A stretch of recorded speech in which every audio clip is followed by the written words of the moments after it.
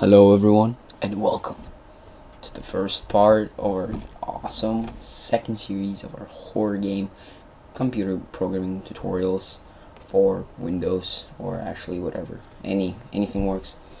Today we'll be starting our second series as a YouTube partner, and we'll be looking at horror games. So let's get right into this. We got our Unity file, new project. We open up our project. We're gonna call this horror. I'm gonna input our character controllers. Yeah, we can do skyboxes. We can do.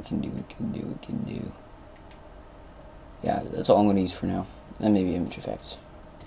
I'm having a pro version of Unity, which just makes it much easier and makes your game looks a little better, more advanced, more professional. So I'm going to quickly open up our Unity, and we're going to get right into this. So I already have some custom, pretty sure I have a custom folder, just made it. Black towel, I think I named it. Okay, here we go. Let me just open up my files. So either image, nope, pictures maybe, images, yeah, there you go. Alright, so I've got these two little thingamajiggies, see this wall, and we've got a black tile for the floor. So our Unity project is still loading, and I'll be back to you guys when it finishes up. Alright, and we are back to this awesome Unity little layout. I assume that you guys know how to browse around Unity, because this is really basic stuff. So what we're gonna do is we're just gonna quickly oops, why is this? Alright, so we got a little view. We're gonna create it for our first little cube. Here we're gonna have to zoom in and or to rotate, to resize, I mean. And we're just gonna make a floor, just like this. So for now, even though I don't like these, but we're gonna use directional light just for now. And we're gonna bring the main camera up a bit, turn it around, make it face down so we can actually see our little platform. Now in here we're gonna create a right click, create new folder. We're gonna close pictures. We're gonna get our images or pictures right in this folder. It's gonna take like barely no time. So okay, we got our black tile, and now we're actually gonna have to create materials. So again, create folder, materials. First material is going to be our floor. Select the black tile. We're going to drag it here first, and right now it's literally a little too big. So I'm just going to make it sort of like 4x4. Something like that. Now, I won't say this is a creepy sort of tile, but it's good enough. We already imported our first person controller, so we're just gonna go ahead and go to standard assets, character controllers, and drag this in, and W. I'm gonna move it up, and now this is a common error when people have their character like this.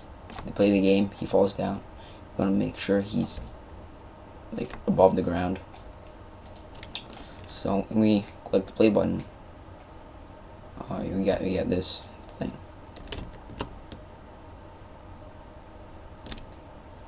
And we already got some stuff going. Obviously, we want to make him maybe a little bigger, just like this.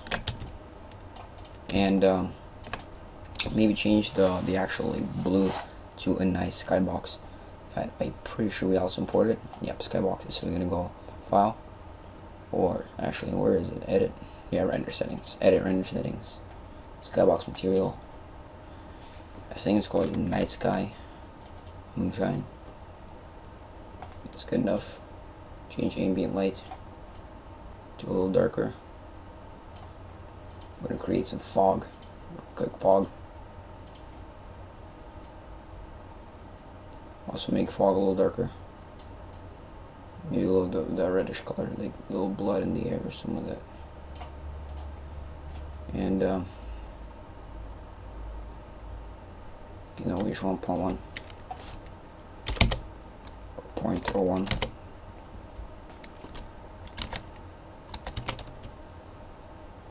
Yeah, just keep it 0.01. And that doesn't matter. Okay, so let's just let's go to first person controller, and we're gonna look around and the movement. You're gonna make sure that the speed is actually set to 3 and 3 and 3, and this is like 10. This is like, I don't know, 12. Actually, it's like 7. Gravity 30, max fall speed 30, and we're gonna go to our this sensitivity 10. Maybe we'll have to go less, but it just makes your controls so much nicer. As you just walk around, you know, you get this little feeling that you're actually in some sort of a horror place. Like, you know what I'm saying? So now we're gonna add some sort of walls to make our level look a little better. First, we're gonna make this a little wider. Now, to add walls, what I usually do is Control D, duplicate this cube. Press W to bring it up. Actually, I can make the ceiling right now, to be honest. Yeah, I'll just make the ceiling. The lower the ceiling, the scarier it gets. The higher the ceiling, the less scary it is. But we're just going to put it midway. And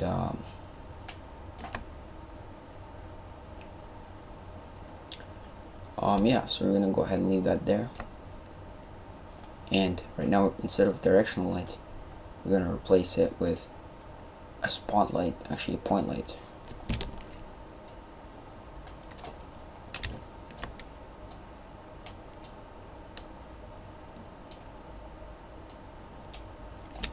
Thing goes like this.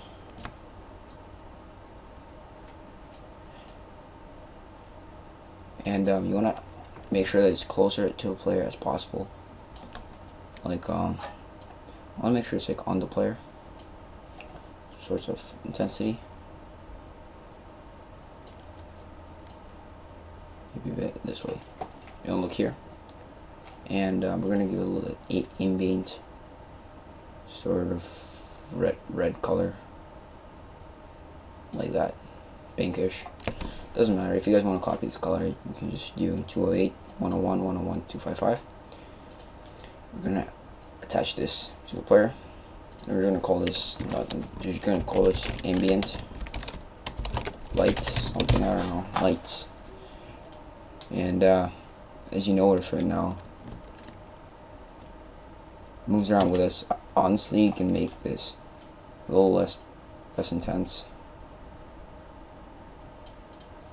and a little darker. Obviously not too dark, but we're making sort of like a bloody horror game. Yeah, this is still a bit too bright, but whatever. It's good enough. Still darker. We have to go dark. Like full dark. Yeah, that's good enough. And now we're just gonna add our little creepy walls here. Now we're gonna turn all the effects off. We're gonna duplicate this wall, bring it up. We're gonna turn it 90 degrees on the Z, or actually -90. I think. We're gonna go ahead and bring that all the way here. That's good enough. and replace that, and we're gonna make a new material. Create new material, walls, or wall, whatever, doesn't matter. I'm gonna select things are seamless wall, and we're gonna make it 3 by 3. Or no, actually we're gonna make it Y. We can make it 1. No, maybe it's differently. Maybe it's no. I don't know. You have to play around with these actually. Actually, maybe we're gonna rotate it maybe this way a little bit. 9 degrees.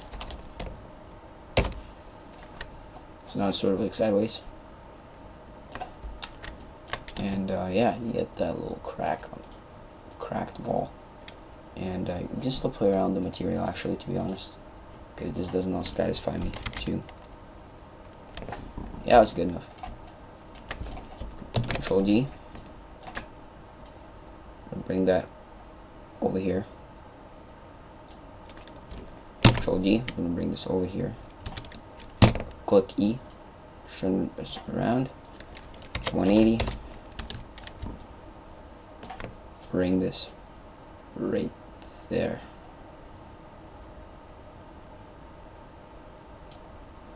And then just move that there. And just click R. Increase the length a little bit.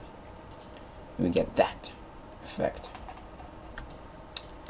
Now if we play that here, we already have this nice ambient sort of level design here, and honestly we can get rid of the red fog, you could say, by going into render settings and just getting rid of the red, like absolutely getting rid of it. Maybe just keep a little bit, but